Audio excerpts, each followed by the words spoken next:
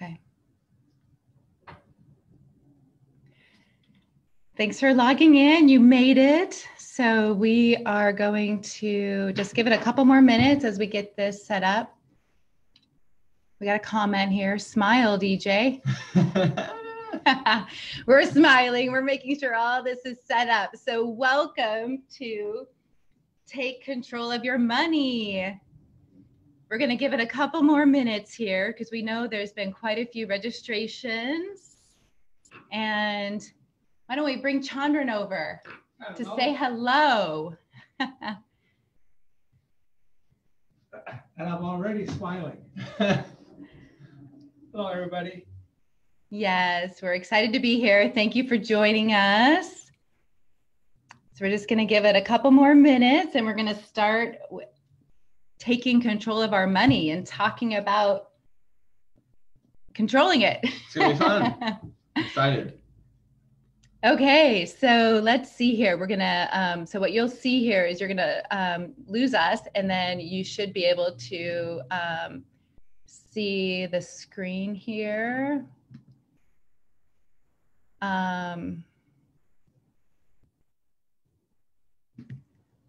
Let's see. Can someone tell me that they're seeing the right screen here? All these technical difficulties. Still see you. You still see us? I think the two monitors are. Okay.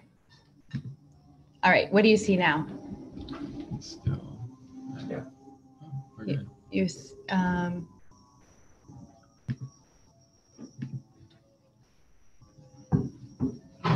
Bear with us here. There we go. All right. Okay, so again, welcome. Let's see, there is a chat here. I don't know if we can see that. Oh. Okay, we are good to go here. Thank you for bearing with us. So we're excited to talk about how to take control of our money and how to pursue financial freedom. This concept of financial freedom is that peace of mind, that feeling that you're in control of your finances and doing that what we call the SmartVestor way. And we're going to share more about that as we get going here. So we are going to start here, talk a little bit about our company and our firm. We have 5 locations to serve you. I am located in the Newport office, which you see here is the bottom picture. That's my building out in Newport. Today, we're coming to you live from Salem. That is the top picture. And then we also have locations in Corvallis, Eugene, and Vancouver. We're also excited that in the last 2 years, we have been recognized by Forbes as a Best in State Wealth Advisors. And you can see there the disclosure below is how we are ranked. There's more information about that on our website as well. And we are proud to be supported by LPL Financial as our broker dealer. So to get started today, I am Julia here. This slide is all about me. I have been in this industry and in financial services for over 20 years. Yikes. It's been my only career, which I love it and have found a passion for it. And then about 11 years ago, I came across Dave Ramsey and read his book, Total Money Makeover, and really embraced his teachings and are aligned with his philosophy. And now we are the SmartVestor Pro for most of Oregon and Southwest Washington. So we're excited about that. And then today joining me is DJ Wright. Hello. Thanks for joining us, guys. Thanks for having me. Yes, I'm excited to have you with me. He is one of our wealth advisors here at Financial Freedom Wealth Management Group. He is from Eugene, so you do work out of our Eugene office as well as come up here to Salem. Correct. And then one thing, graduated from University of Oregon. Go Ducks. Go Ducks. Shout out real quick. And then I probably would get in trouble if I don't talk about Jason Harris, who is our other wealth advisor. And he is primarily located in Corvallis. You guys have a rivalry We sure there. do. We sure do. It's healthy competition, right? So DJ has all of the licenses that he needs to be a wealth advisor, but he also has a kind of a fun fact here. So you were a model for the Kendall Catwalk. Can you tell us more about that? This was a couple of months ago. This is not something I would usually do, but I went out, and tried something new. It was a great cause for the community. All the proceeds went to the Boys and Girls Club of Emerald Valley. Awesome. So you have some hidden talent here. So it wasn't really a talent, it was more of a hobby. And I dressed up as Jon Snow from Game of Thrones. I'm so sad it's over. I'm sure some of you guys are too. I think we probably have a lot of fans out there. It was hilarious. And then I also had my 3-year-old son join me. He was the greatest showman. So we walked together and it was fun. Perfect. I think we need to have a picture of Ollie here. That would be good. All right, so let's get started. We are going to talk first here briefly about today's financial realities. Okay, so this is amazing to me. 60% of Americans can't cover a $1,000 emergency, right? Amazing. It is, and I think we really saw that when the government was shut down at the end of last year, and there was, so many families were concerned about not being able to pay the mortgage and not being able to pay the bills. And I feel like that sense of emergency, once we get out of it, it's hard to go back and say, oh, I got to prepare better. So we're going to talk about that here in a little bit. Yes, we will. Okay, so then next here is no margin or no safety net, right? 20% of Americans, 26% of their paycheck goes to consumer debt payments. And so that is credit cards and auto loans. This is not including their mortgage payment.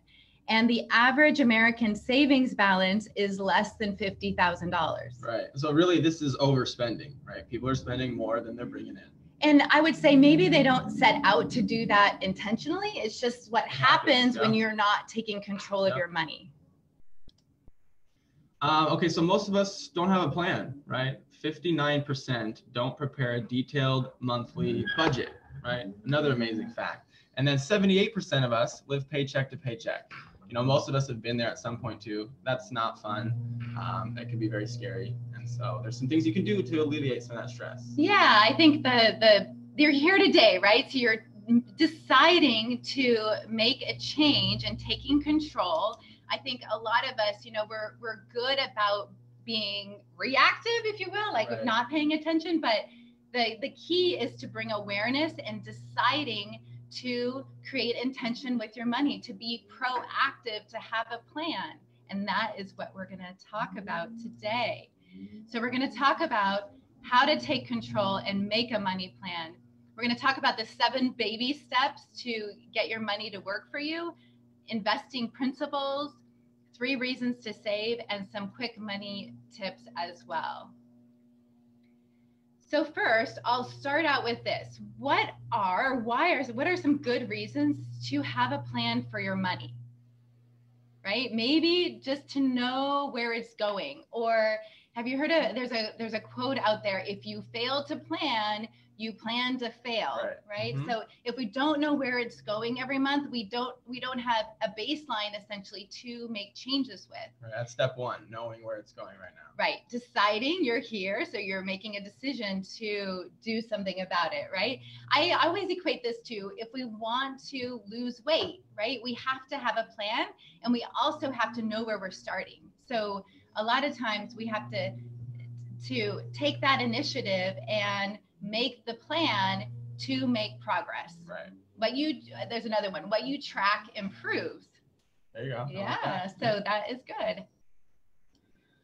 Okay, so one thing that we can all do, make a plan every single month. Okay, so this doesn't mean start the year, make your plan for the whole year. You really need to look at this in 30-day chunks, okay, right? We have different expenses each month. You may have a heavy birthday month.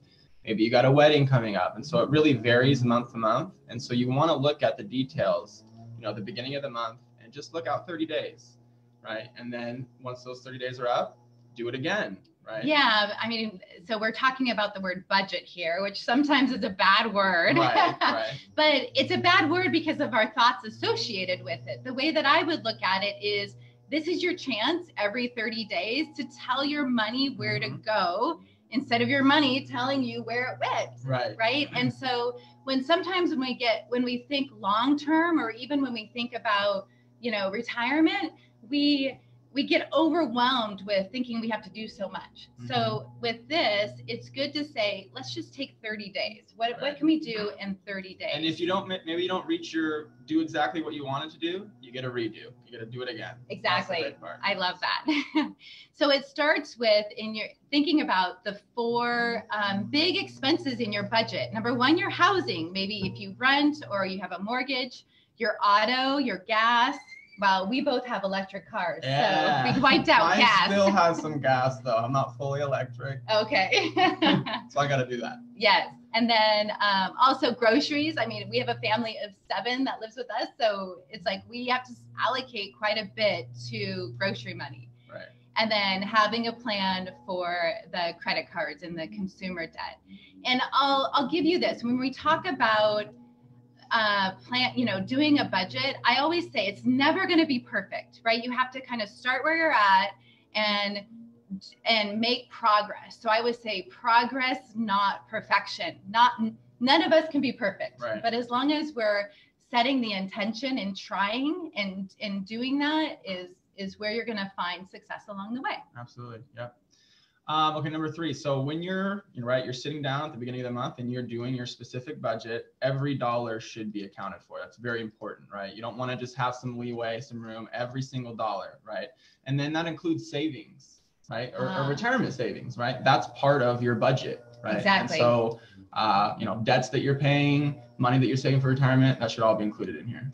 Yes, absolutely. And we call this the zero-based budget. So what the intention is that each month how much money or thereabouts is coming in, and then you're actually spending that money on paper before the month happens. Right. So you're telling your money where to go, right? That's the powerful thing. You're in control. You're in the driver's seat. Your money's not. Yeah. And so whether you're, just starting out in life, maybe you're in middle, like that's where I'm not starting out. I'm like, my kids are teenagers and we have a lot of activities. We're starting to think about college. Like there's a lot of things going on and it's hard to keep up with it month to month, but it's important that you sit down and do that. And even in retirement, thinking about, having a plan with your money is going to help keep that retirement on track. Right.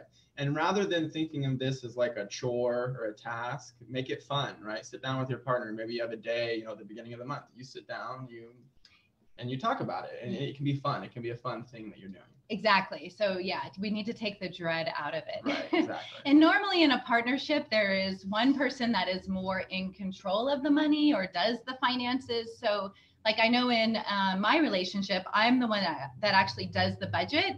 But then I'm also accountable to my partner to say, hey, this is how we're spending the money. Do you agree? And then if we do get off track, if something comes up and we do have to spend money, then I have to go and say, hey, this is off plan.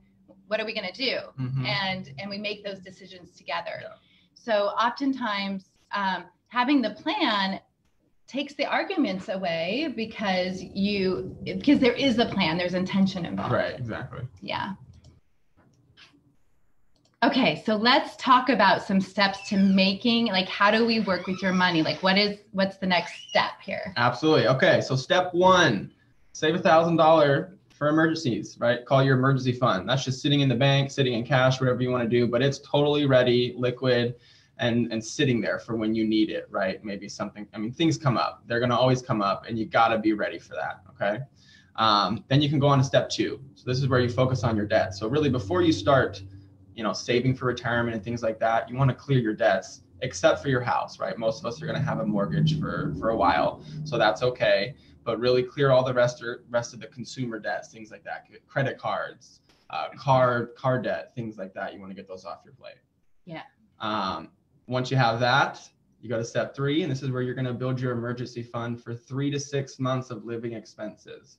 Right. So what do you need in a given month? You want to have at least 3 sitting in the bank ready for you, right? In case you lose your job or whatever it may be. You were talking about the government shutdown. Yeah. If you have that 6 months, hey, you're going to be okay while you go figure out what's going to happen next.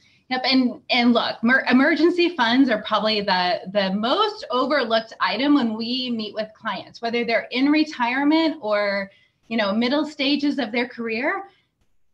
It seems like emergency funds are just not a priority, right? They want to put the money away for retirement or spending it, but they are critical because we don't know when emergencies are going to happen, right? But what I've seen is that when the emergencies happen and they don't have the emergency funds, they either go to debt, right? They put it on a credit card, or they're forced to take it out of their retirement plan. And when you do that, what happens? Penalties, taxes, all kinds of things. You don't want to do that. And on top of that, if you're invested and the market is down, you're forced to take the money out when it's low. So that is why emergency fund is really important. And one other thing, this can go the other way too, right? You don't want to have a whole bunch. You don't want to have a year's worth or 2 years worth of money sitting in the bank, right? That's very safe, but it's not really growing for you.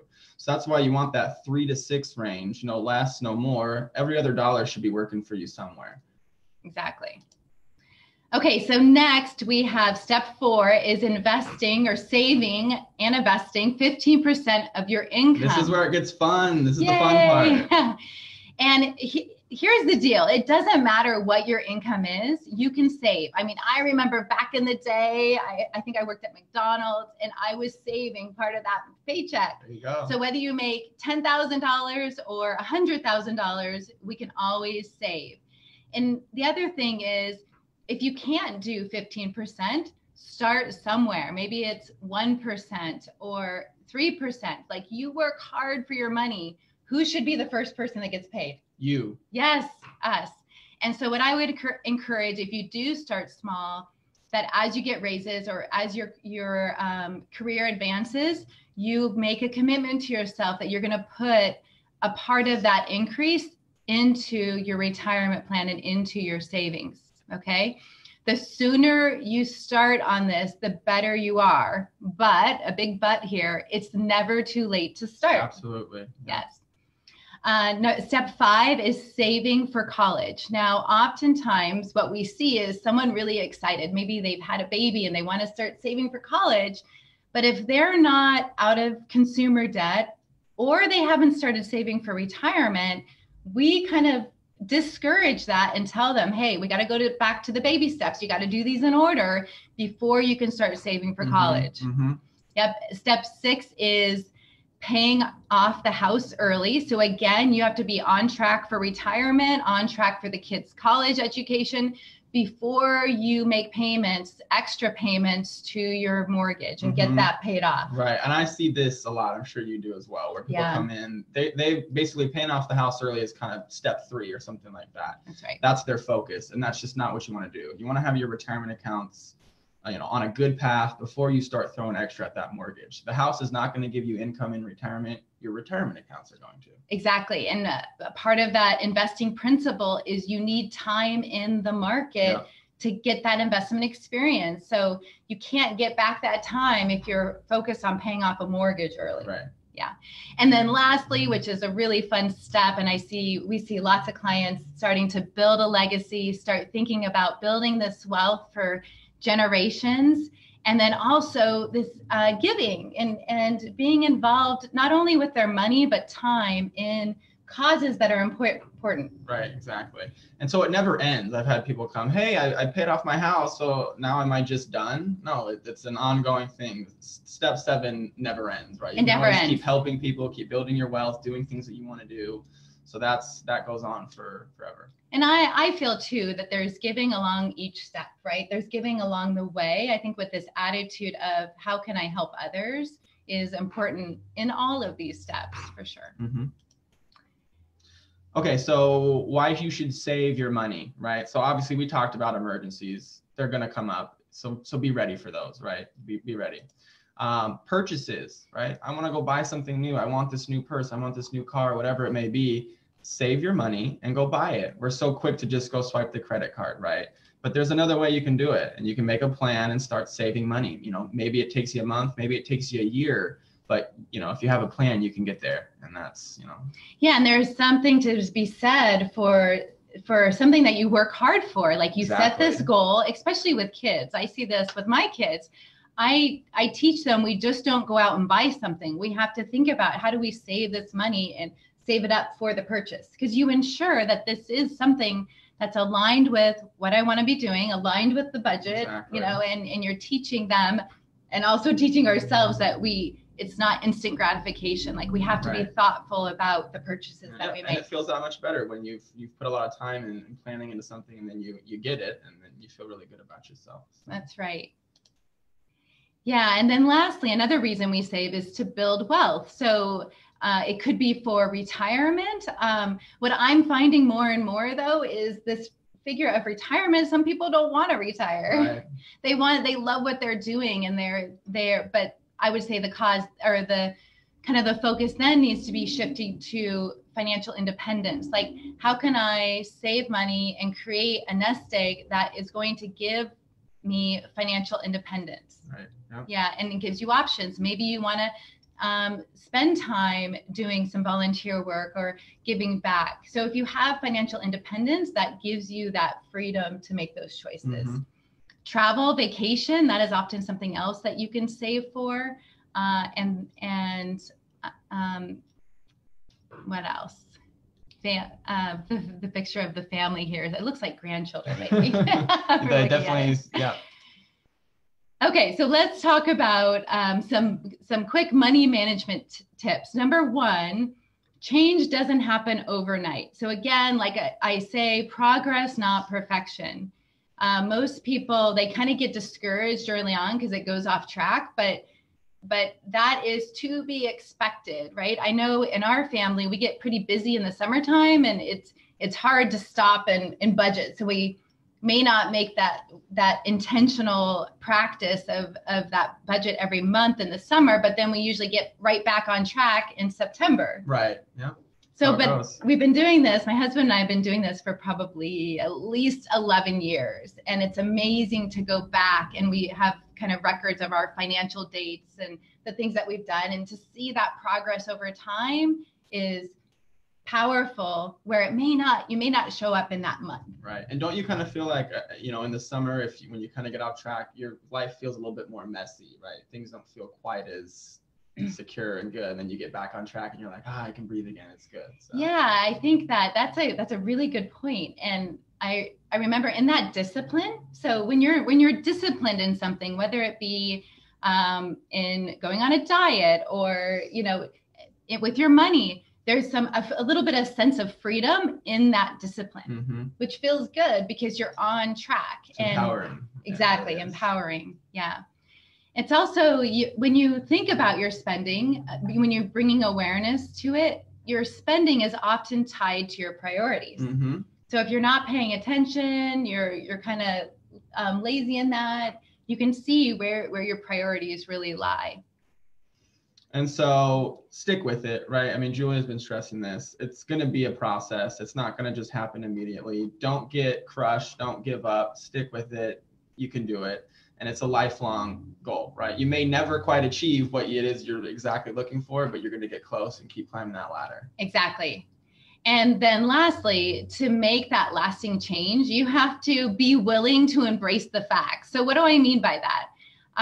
Sometimes we make it out to be worse than it is. So if we have consumer debt, we may have car loans, student loans, mortgage, and that often can be pretty overwhelming to actually say, how do I stop and create a plan mm-hmm. for this? So I always equate it to, it's kind of like going on a diet. When we want to lose weight, what's the first thing we have to do? Is step on the scale. You see where you're at and you're facing it. You're looking at the facts, but it gives you power in the sense that it's going to tell you where you're at, but then it takes away the overwhelm of not knowing where you're at or thinking it's worse than it really is. Yeah. So you're able to draw a line in the sand. This is where I'm at, and now I'm going to move forward. Mm-hmm. Yeah. All right. So what are some next steps that someone can take? Number one, if you want to make a proactive plan for your future and for your money, we would be honored to schedule a complimentary consultation with one of our wealth advisors. You can do that by either replying to the email you got for the confirmation of this webinar, or feel free to call our offices to schedule that. We're also able to do that either in any of our offices or over Zoom or video conference, phone. Whatever works best for you guys, we'll make it work. Yeah, the convenience is nice for that. Also, we want to encourage you to check out our guided wealth portfolios on our website. You can see on the homepage on the top right, there's a box to click for that. Those are really great portfolios for someone just getting started, someone that is accumulating and in that stage of saving, like they just need to save money. So it's a really good diversified account that helps you, Glenna, get into that savings mode. And that is a really good option that we have. Then connect with us on social media. Okay, we have our Facebook page, Financial Freedom Wealth Management Group. We're posting a whole lot of stuff. So hop on there, follow us, and then join us for our upcoming events. So we'll be doing more things like this. Yeah, we're excited. In July 9th, we will be having another webinar similar to this, but we are going to be talking about guided wealth portfolios, what those are. We're going to dive into some details around that because we're just really excited about that option. Yes, and we have some others planned for the remaining of the year as well. Yep, so look out for those.